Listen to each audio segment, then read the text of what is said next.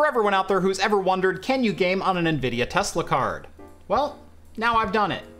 I hope that saves you the trouble.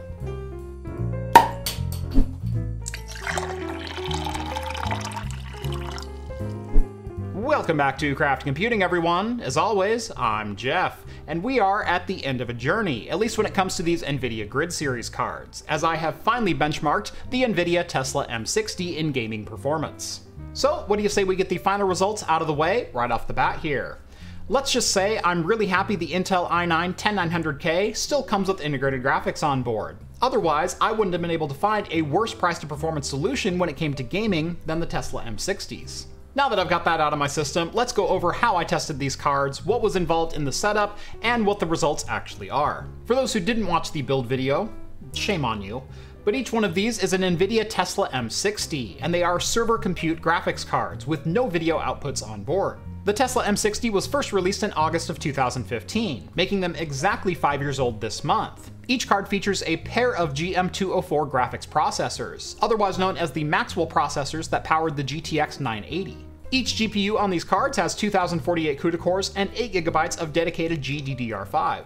The Tesla M60 has a 300-watt TDP for the card, however that is hard capped at just 150 watts per GPU core, and we'll get into that in a little more detail here in just a minute. As for the rest of this system, it's got an AMD EPYC 7601 32-core 64-thread processor at 2.2 GHz and a Supermicro H11 SSL motherboard. That's hooked up to 8 channels of DDR4 2133 ECC registered memory, 64 GB in total. For storage, it's rocking a 1TB FireCuda 510 NVMe drive and a pair of 1.92TB IronWolf 110 SSDs from Seagate. And finally, keeping this thing fed with watts is 1600 of them, courtesy of EVGA in the Supernova T2.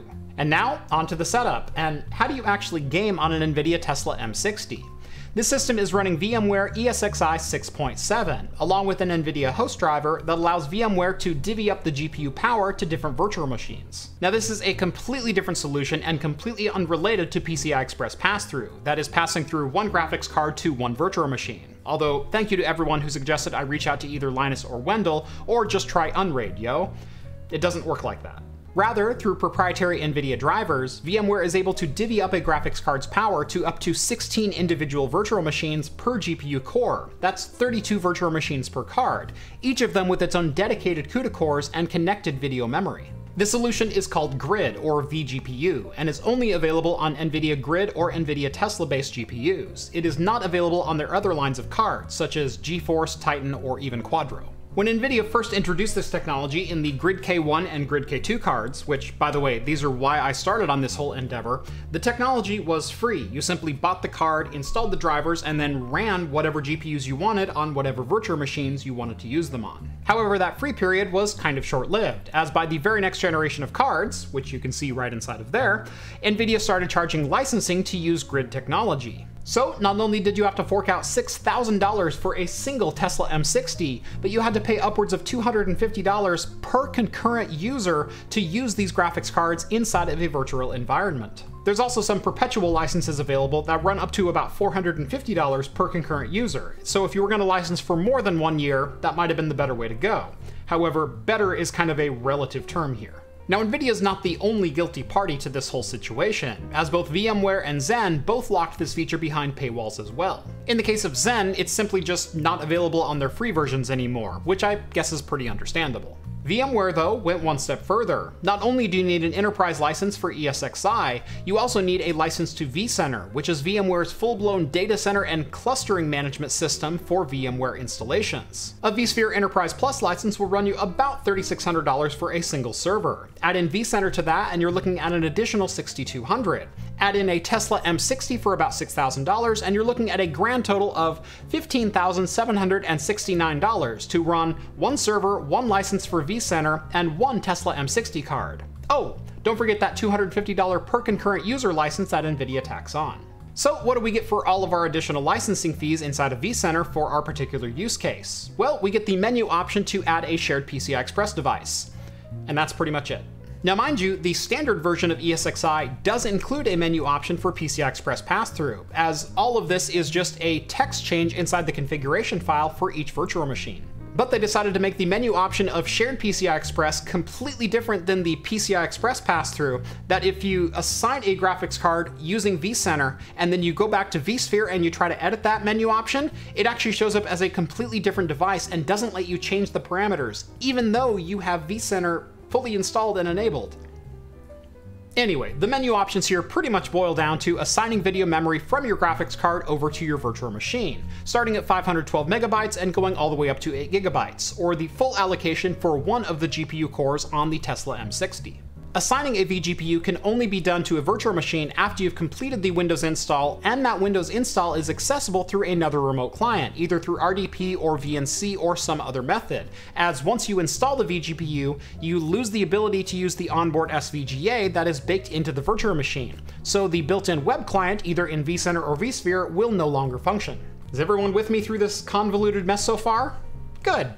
So now I have 4 Windows 10 virtual machines which have vGPUs assigned to them through vCenter, and I've logged into each of these virtual machines, installed the proprietary NVIDIA drivers, and connected those NVIDIA drivers up to my NVIDIA license server, which I also had to install, and then installed Parsec Gaming so I have remote access to these using full graphics acceleration.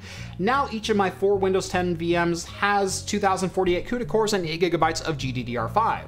Now, given those numbers, and given the fact that the Tesla M60s have a boost clock of 1176 MHz, we should be expecting some pretty decent performance here. I mean, it has the same number of CUDA cores as the GTX 980, and is only about 40 MHz slower, with the 980 being at 1216 MHz.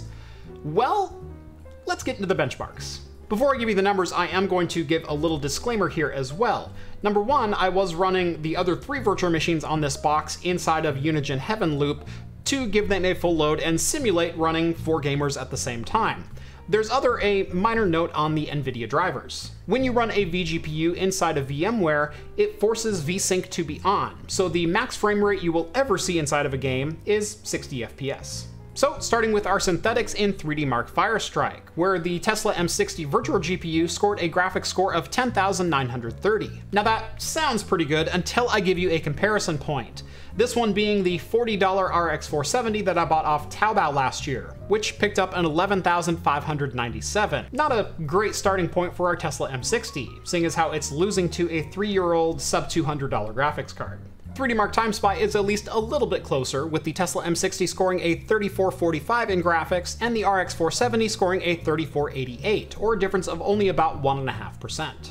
Moving into our gaming results, and we've got some not so great showings for the Tesla M60, and, well, I'll be perfectly honest, pretty much all of this is not a great showing for the Tesla M60, starting with Doom Eternal. We did manage that full 60 FPS on average, with 1% lows of 29 FPS and a 0.1% low of just 23, and overall this experience was very playable, and really among the best that I tested. Now, the gaming client that I've been using for all of this testing, Parsec Gaming, to its credit, does a wonderful job at providing pretty low latency gaming. Now, to be clear, I'm still very aware that I'm playing on a remote client, being that there's a lot of MPEG compression in certain areas, even with a local LAN connection, and the latency is good enough to be very enjoyable, however noticeable in some areas, especially in a Twitch shooter like Doom or CSGO. Speaking of CSGO, it also picked up a 60 FPS average with a 1% low of 27 and a 0.1% low, unfortunately all the way down to 15. Now, as far as the gaming experience, that is pretty forgivable given that we're on a remote system. However, these benchmarks were recorded locally on the virtual machine, which means this graphics card has a 0.1% low of 15 FPS in CSGO at 1080 high settings. Not necessarily the most redeeming of qualities. Unfortunately, Project Cars 2 was the only other game in my test suite to average 60 FPS, which 60 FPS should be pretty easily attainable for all of these games, given that I really didn't hammer the graphics settings too hard. But here we are. So, Project Cars 2, average of 60 FPS, a 1% low of 30.5, and a 0.1% low again all the way down to 15. And now we can start getting into some of the more disappointing benchmark results, starting with the original Crysis from 2007, because I wanted to know if these cards could run Crysis, and in fact they can, with an average of 51 FPS. The virtual Tesla M60 managed a 1% low of 29 and a 0.1% low of 21, so still very playable, however very disappointing for a 13-year-old game on a graphics card that is 8 years newer than it and was supposedly based on the flagship of that day. Hellblade: Senua's Sacrifice picked up a 44 FPS on average to go along with a 1% low of 18 and a 0.1% low of just 8.2. So yeah, now we're getting into the single-digit 0.1% lows and averages that don't even approach the 50s, let alone 60 FPS. And finally, GTA 5, which had an average frame rate of 50, but a 1% low of 11 and a 0.1% low of 0.3. And yes, unfortunately that was a legit 0.3.1% low, as this game was stuttery as all hell. So the server is finally working and finally plays games, in fact up to 4 of them at the same time.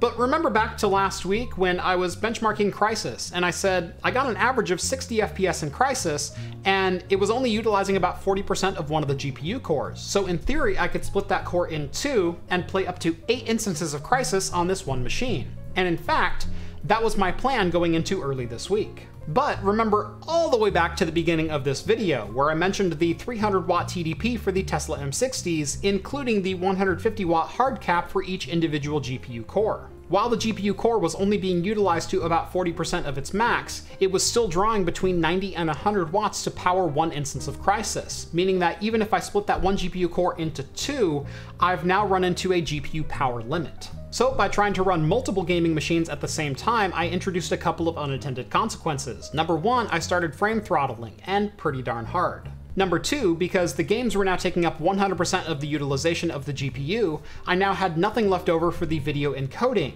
which is kind of important when you're playing on a remote machine. So even if I were able to hack these cards and introduce more wattage to the GPUs, I'm still going to be left with the fact that 100% of the GPU is being utilized to render the game, and there's nothing left available to push those frames over to Parsec. So, can you game on an Nvidia Tesla M60? Yes. By modern standards, it's a pretty terrible experience though, and you're limited to 2 instances for a single graphics card, meaning that each GPU has to render its own individual game and take care of its own video encoding and send that to your remote client. Overall, totally not worth it for the $3,000 asking price currently of an Nvidia Tesla M60. But let's say you have an Nvidia Tesla M60 just laying around. Should you utilize it then? Well, you still have to go through all of the licensing and all of the overhead to get the system to run. This is what was required to get 60 FPS in Doom Eternal, running virtually.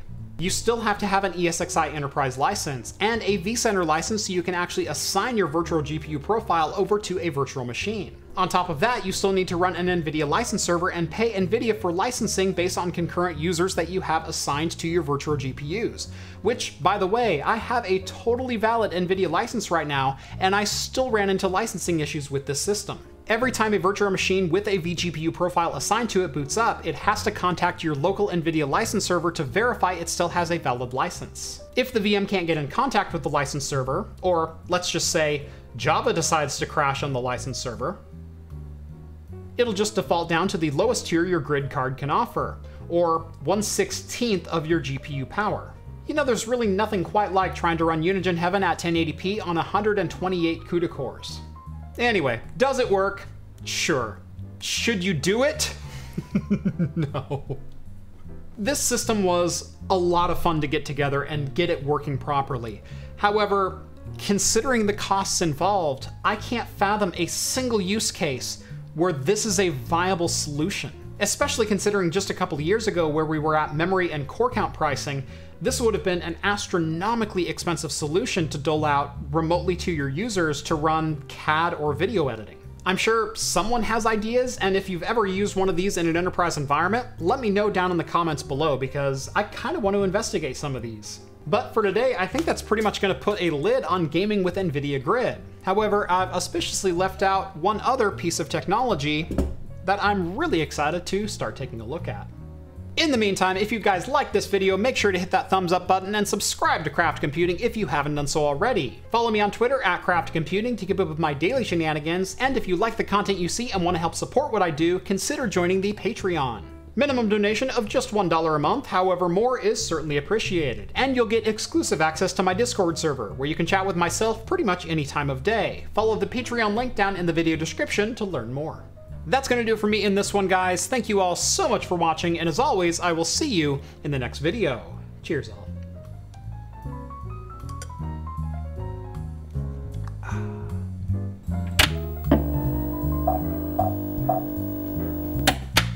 Beer for today is Tasty from 21st Amendment Brewery in, and of course I forgot, San Leandro, California. It is a 6.8% IPA with 70 IBU. I just hope I don't get demonetized for the can art on this one. The Ben Franklin starring in American Beauty with hops falling on him instead of rose petals.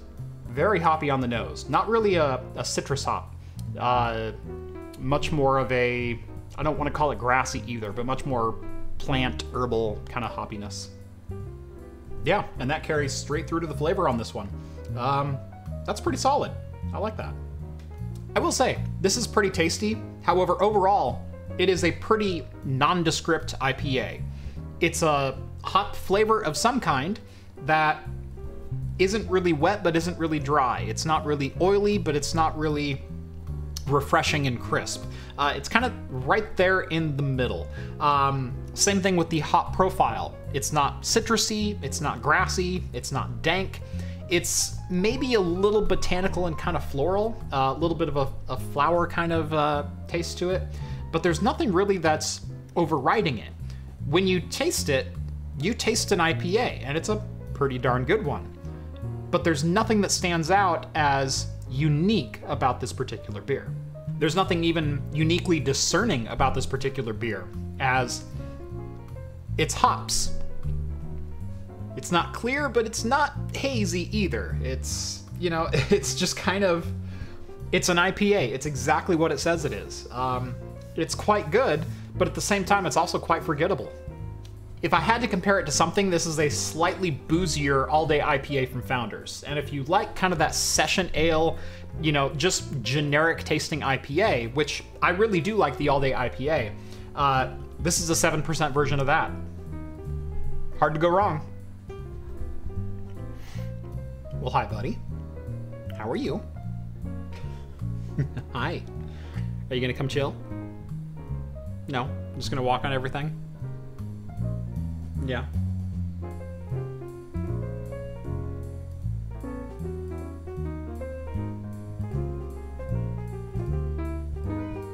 Hi.